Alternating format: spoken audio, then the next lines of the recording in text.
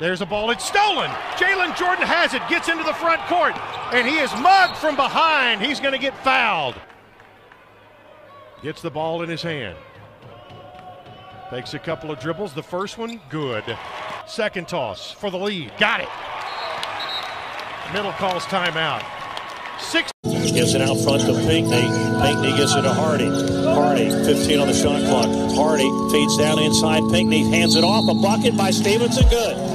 Oh, nice pass by Pinckney. He had a shot, but he saw Stevenson coming from the offside. Gave it to Stevenson. He got the bucket and drew the foul. Back to Agnew.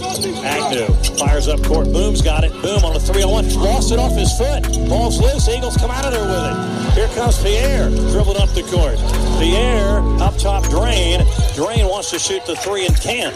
They double up Drain. He gives it to Hardy. Hardy's going to drive down inside. Missed the layup. Tipped in by Stevenson. And it's a 2-point game. Timeout Southern Miss with 21.3 to go.